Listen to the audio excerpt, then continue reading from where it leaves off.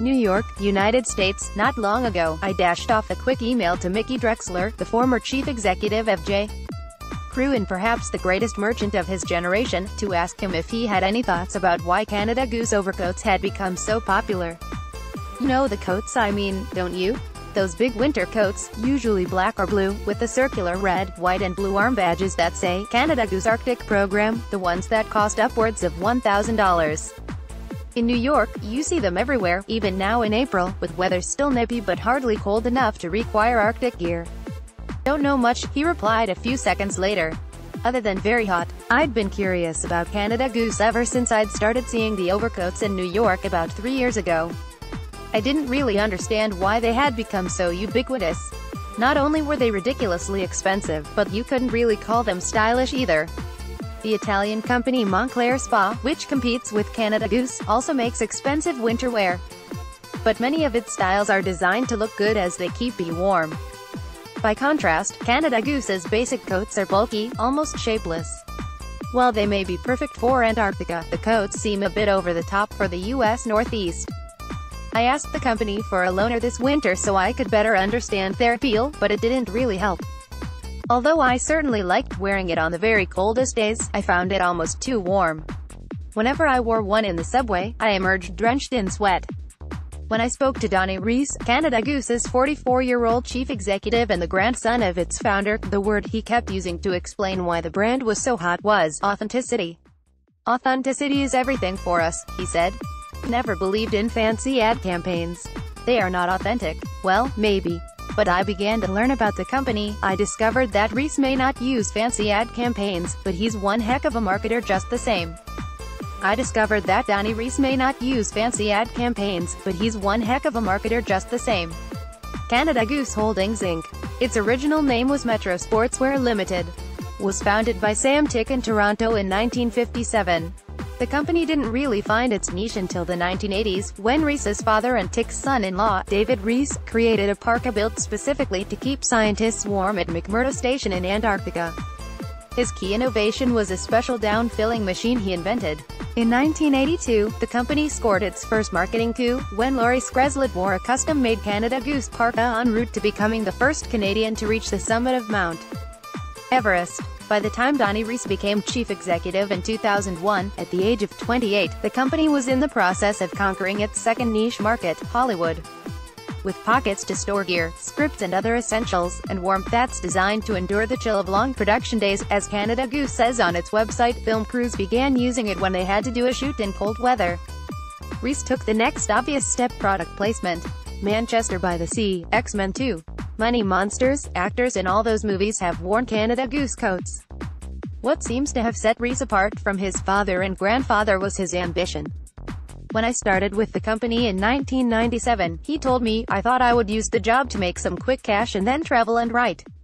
Instead, he became smitten with the coats his predecessors had created, and determined to make them better known.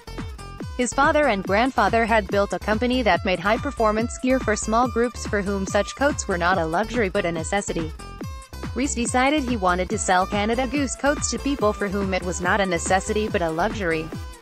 He began building the brand in Europe, starting with Stockholm, a city that can be chilly in the winter. It was almost all word of mouth. Because Canada Goose still had limited manufacturing capacity, there were often shortages, which Reese soon realized was an odd sort of blessing. It made customers want the product all the more. On more than one occasion, people lined up to get a coat, knowing that a new shipment had just arrived.